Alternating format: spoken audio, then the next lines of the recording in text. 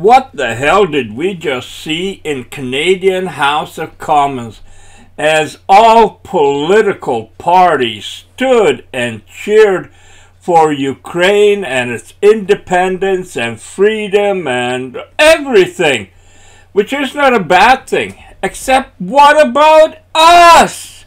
What about us? Where was this unity when the truckers came to Ottawa? And before they took over downtown, all they wanted to do was talk to Trudeau. But he couldn't be bothered. He doesn't talk to people he doesn't like. And then, on top of that, he lied. He lied. Everything he called them and said about them was a simple lie.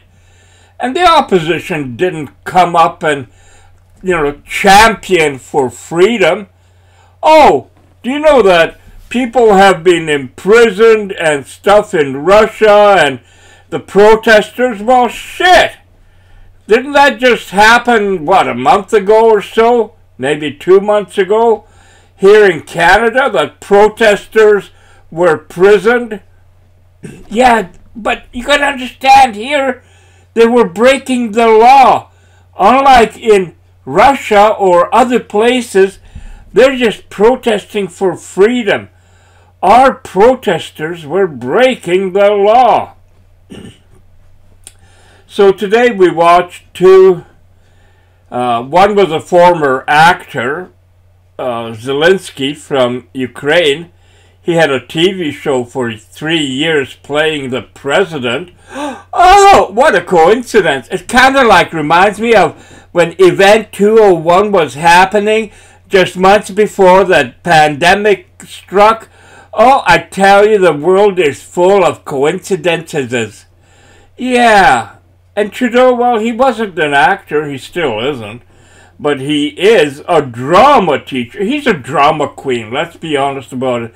I'm a drama queen. I gotta make my hair look all pretty so I can have my pretty time. He's such a, it is ridiculous what is happening to the world and how our media is brainwashing people into this shit. Ukraine was a peaceful country. In what friggin' world did they live in? 2014, a coup organized in part by the United States and its Western allies. Canada was involved in that crap. And then, from then on, conflict and war. Well, even before that, holy Christ. You look at that documentary by Oliver Stone. You can still find it on YouTube. It's called Ukraine on Fire. And Ukraine wasn't peaceful. Oligarchs weren't good guys who walked away with billions and billions. They had organized crime running bigly throughout Ukraine with every dirty thing you can call or see or imagine, maybe things you couldn't even imagine. And then on top of that, they had the neo-Nazis. So when you see our politicians standing up and giving standing ovations, remember, neo-Nazis. That's something that Trudeau pointed out so eloquently when there was a guy with one flag somewhere. I don't know, maybe there were two flags. But he didn't know what the person's stand was or what. Maybe it was just an idiot, probably more than likely. But Trudeau couldn't take that. He had to label all the truckers that. Anyway, before I go any further, here is Elizabeth May responding to the speech of all speeches. I now invite the House Leader of the Green Party, Ms. Elizabeth May, to say a few words. Merci, Monsieur le Président. Merci. Président Zelensky. Quel honneur Thank pour moi you, de prendre la parole dans Mr. cet Speaker. moment Thank you, President extraordinaire, Zelensky. historique. What an honor for me to take Pour tous the mes chers collègues floor ici, in nous this sommes unis. extraordinary Comme historical vert moment ici au Canada, for nous sommes all partis d'une my grande famille dear verte partout au monde. colleagues. Il y a The Green 80 Party is pays part du of monde. a green, Il y a quelques journées, j'ai grand reçu green cette family lettre in many envoyée countries par of this le world. président du Parti A few vert days ago, d'Ukraine. I received the Vitaly following letter Kononov. sent by the And President je of cite, Ukraine's Green Dear Party, Green friends, and I quote, we're writing to you from bomb shelters, from our home Ukraine, which is mercilessly attacked and bombarded by Russian forces since that fateful day, February 24, 2022. Ukrainians are indiscriminately hit. Collateral damage amounts to total destruction of cities. Many civil and social infrastructures that have no relevance to the military are destroyed. Thousands of civilians dead and injured. Millions are fleeing their homes. Ukrainian army and civil defense volunteers have taken up arms and are fighting for the survival of Ukraine. They are successful to a great extent, but missile and bomb attacks by air are causing greatest damage. We are helpless. We have no weapons to counter air attacks. We appeal to you for support. Please urge your governments to help protect our sky by having a no-fly zone. For the sake of world peace and security, for democracy and resolution of conflicts through peaceful means and a rules-based world order, please help Ukraine.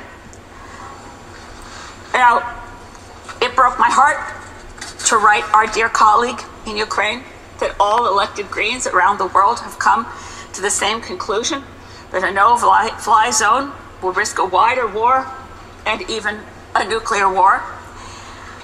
We know these reasons are solid, even though they ring hollow. But we must use every tool, and I fear that the tools we have in front of us are inadequate to the task. President Zelensky, we do not want to let you down. We fear that we may inevitably let you down, but we will find every tool we can find, and where there aren't adequate tools, by God, let's invent them. In 1956, in the Suez Crisis,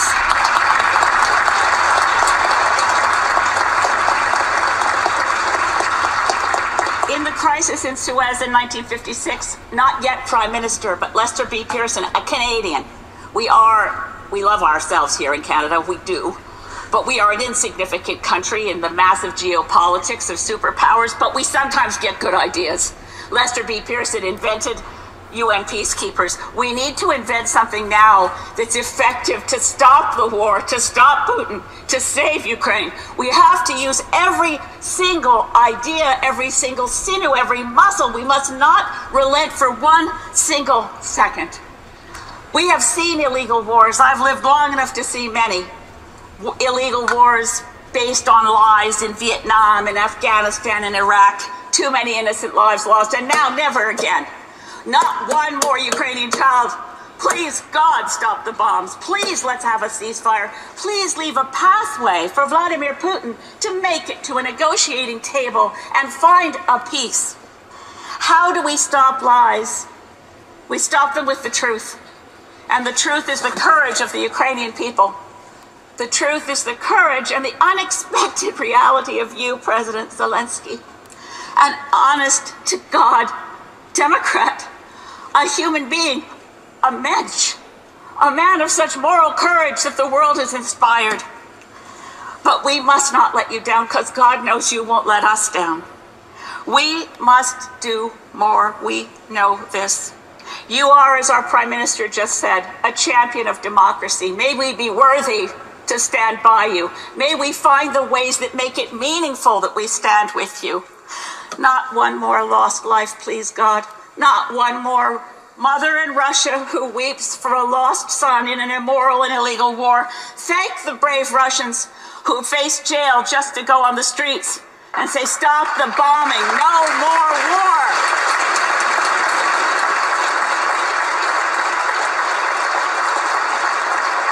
And I close with this.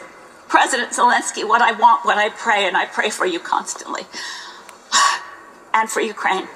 What I want is that you come here in person, that we invite you and we see you here, president of a country at peace, of a free, democratic, and victorious Ukraine. Please come here so that we can hope that in your eyes we remain worthy to be called your friend. Thank you.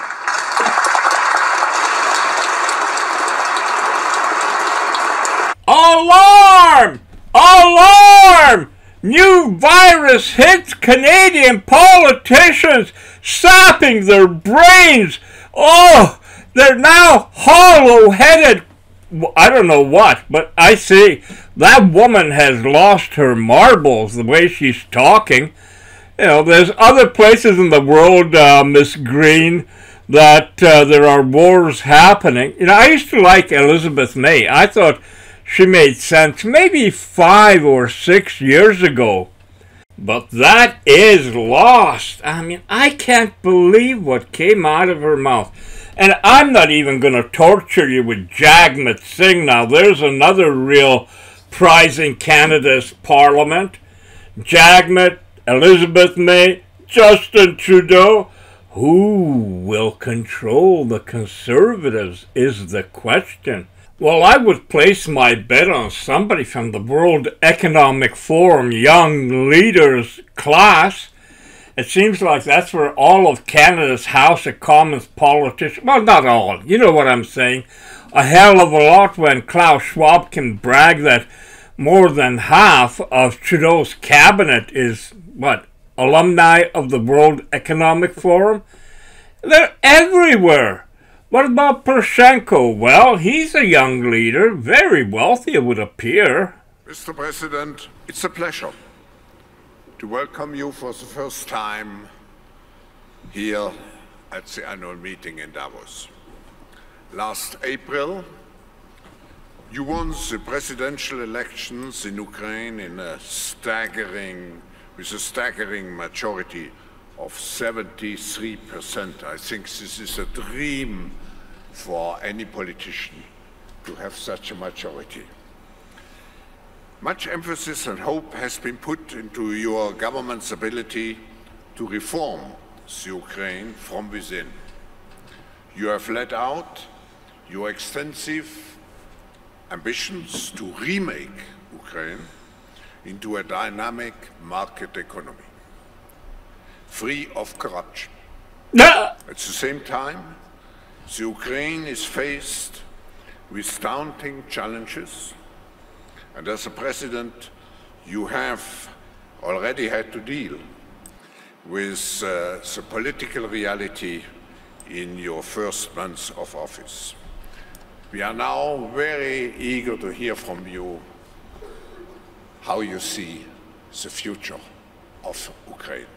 Welcome very much, Mr. President.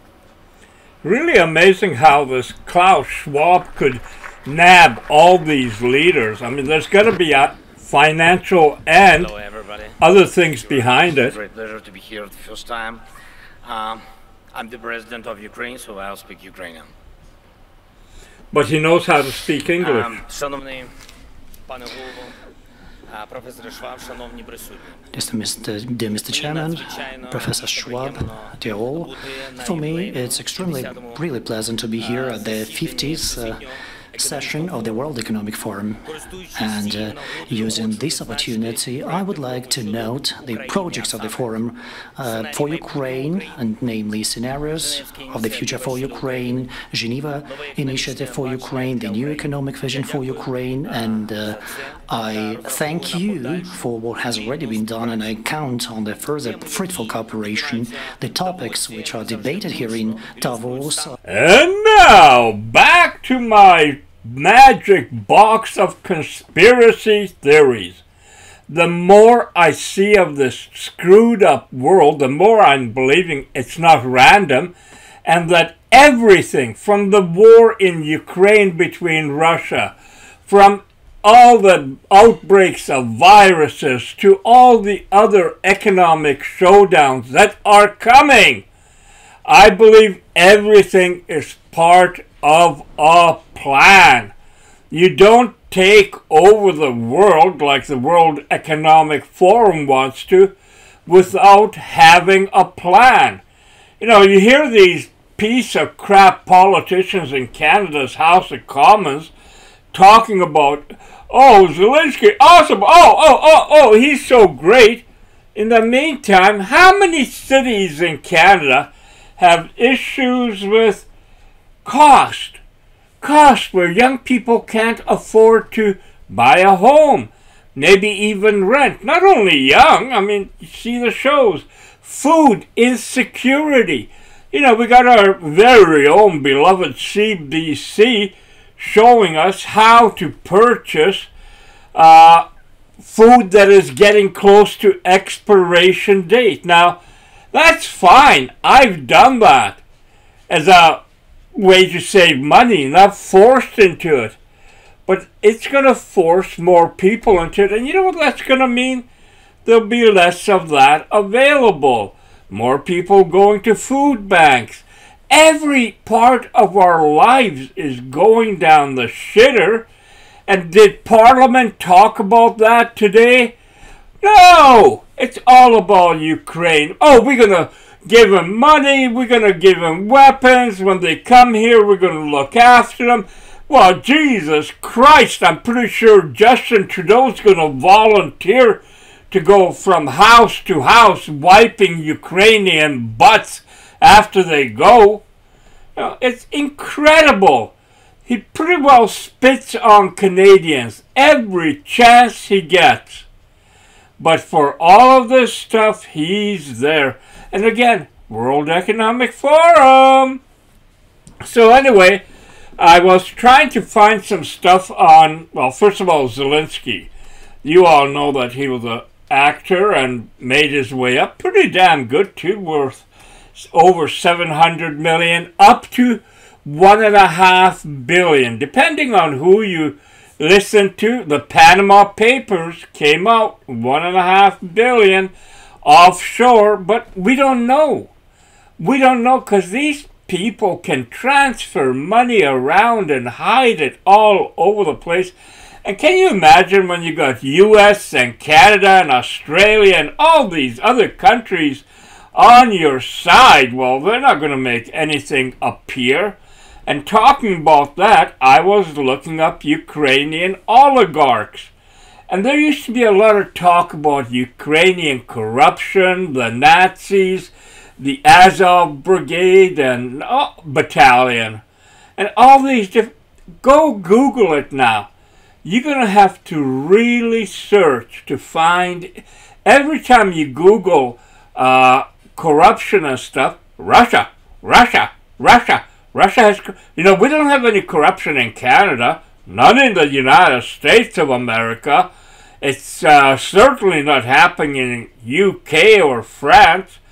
But in Russia, it's ripe with corruption. All these oligarchs, you know? It's an incredible load of crap to carry around. Anyway, I did find a couple of things, searching, which is what I do with half my time now. So I'll play a little bit of that for you before I finish. A nation robbed with the help of Western banks. They use London as a safe haven. It's a kind of business, you know. We reveal how Ukraine is being robbed for a second time under the nose of the authorities. We simply didn't have confirmation, and this looks like a confirmation. The proceeds go to an oligarch in hiding, a man fueling a war fought by Russian separatists in Ukraine. Тому що я вірила в те, що якщо наш народ спромігся на такий вчинок, тільки задля нашого світлого майбутнього. The president had refused to sign an agreement to bring Ukraine closer to Europe.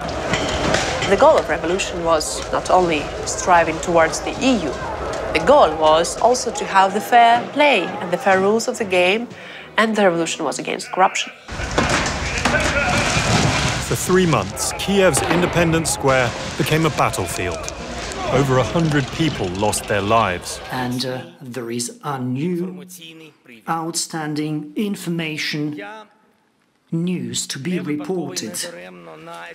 There is a good reason why I pay so much attention at the Economic Forum to the security issue, because it is overriding for the development of the Ukrainian economy. At the same time, our philosophy is to remake our own problems into our strength. The challenges facing us, Ukrainians, got us mobilized, make us move faster, inspired to make the impossible and improbable possible. We focus and program ourselves for positive thinking. We are committed to positive tasks. What do you think is the task for the country who lost a portion of its territory and is by far not the richest in the old continent? Well, I will tell you, to be the leader of the Eastern and Central Europe. These are ambitious plans. Do you think it is impossible? Many world unicorns started with crazy ideas, a couple of employees and offices in a garage.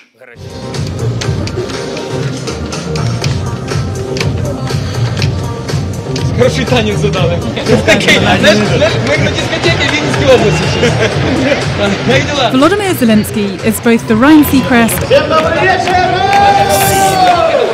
and the Julia Louis-Dreyfus of Ukraine.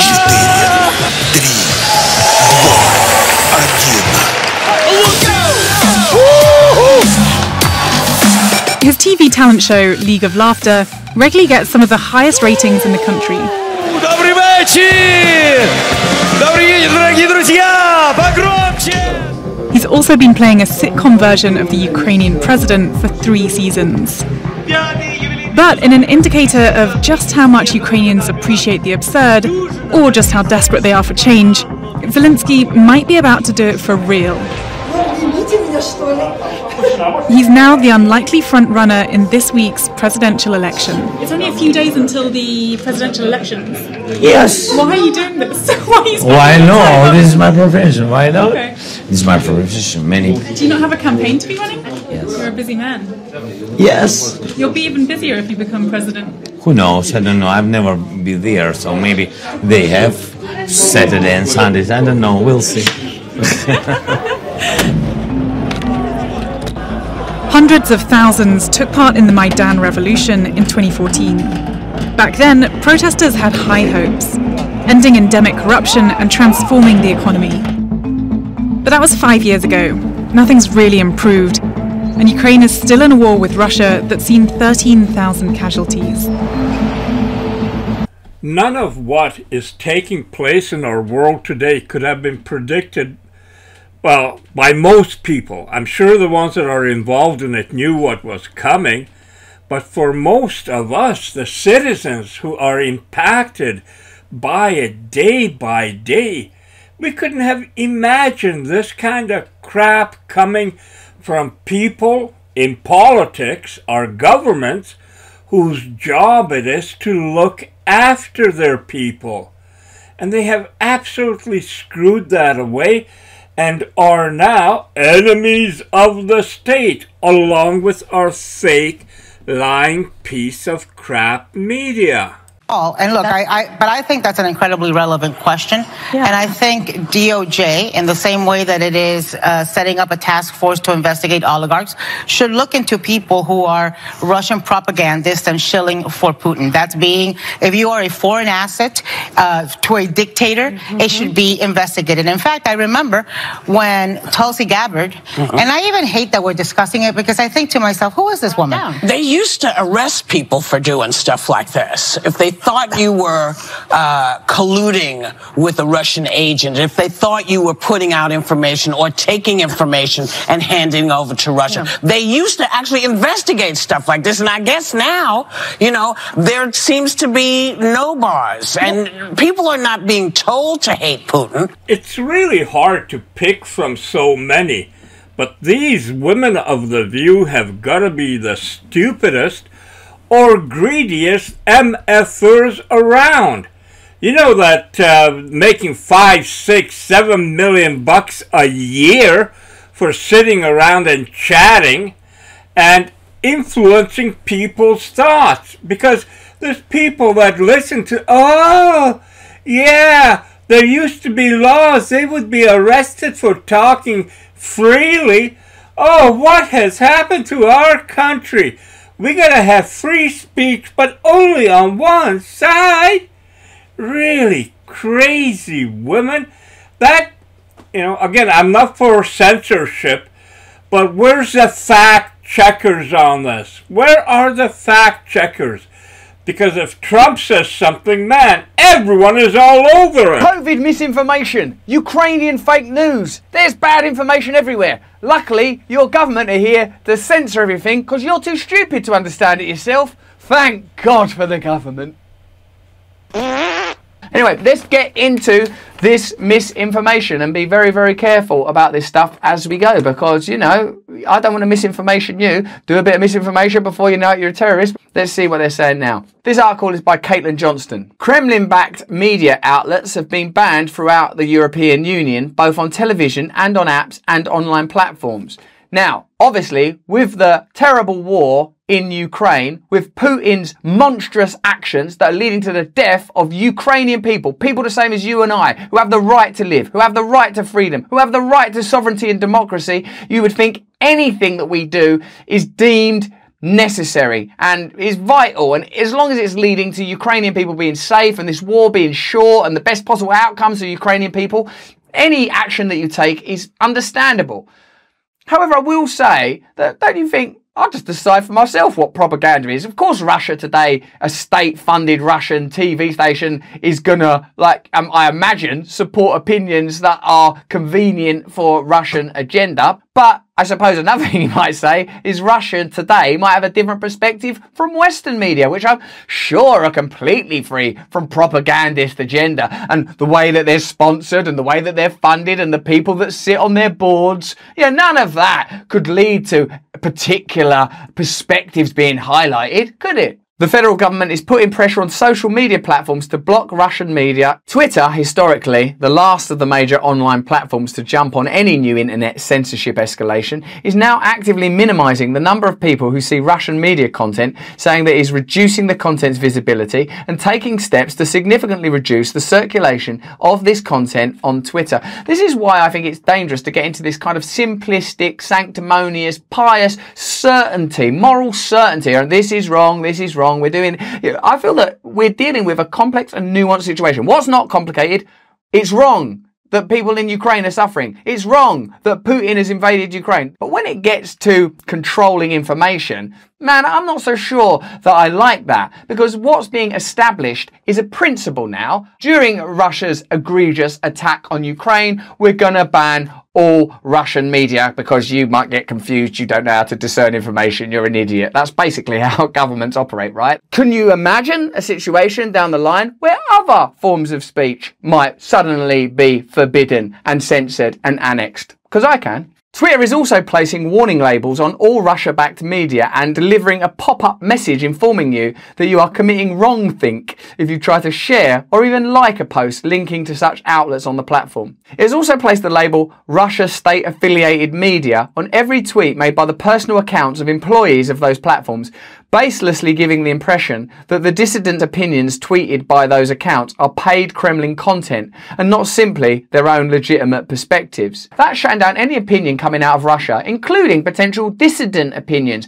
criticisms of Russian actions. We read on my podcast Under the Skin with Yanis Varoufakis a letter from Russian citizens outright condemning Putin's imperialist actions, saying they're against it, that these are the actions taken on behalf of oligarchs, the kind of thing that any right-minded person would think about any aggressive war on ordinary people. And that kind of information, that'll be badged up, as Caitlin Johnston says, wrongthink. Also, if you prohibit conversation, what solution is there going to be then? If you forego diplomacy, communication, the possibility of common ground being found, the not monstering and monsterifying people from other territories, accepting that there are good and bad people everywhere, that the line between good and bad, as the Russian writer Solzhenitsyn said, the line between good and evil runs not between nations or religions and creeds, but through every human heart. By not acknowledging your own fallibility and your own flaws, by simplifying arguments to good and bad, you prevent diplomatic, convivial, collegiate solutions and require that there is an ongoing conflict, because there's no bloody intercommunication. Even Solzhenitsyn won't be like, Solzhenitsyn, where's he from? Well, Russia. I mean, he was no, I don't hear it. Vetoed. Some are complaining that this new label has led to an online harassment amid the post 9/11-like anti-Russia hysteria. This is all on top of all other drastic escalations in censorship which came roaring in at the beginning of the Ukraine war. For years, US lawmakers have been using threats of profit-destroying consequences to pressure Silicon Valley companies into limiting online speech in a way that aligns with the interests of Washington. And there I pause it for now, because well, it goes on for quite a bit longer. His broadcasts are much like mine or Jimmy Dore or others that go on for quite a while. There's so much stuff happening, you gotta shake your head, but that's not gonna change it. Not at all. And as Russell was talking about all these restrictions and banning and you're not thinking right, man. You know, it's not only about news and stuff. It's ballet, Russian, anything Russian, cultural, historic, anything Russian is now up for doing away with. And how is that going to make the world a better place? Somebody who advocates for all this restriction, censorship, explain to me how that makes the world better for the next generation.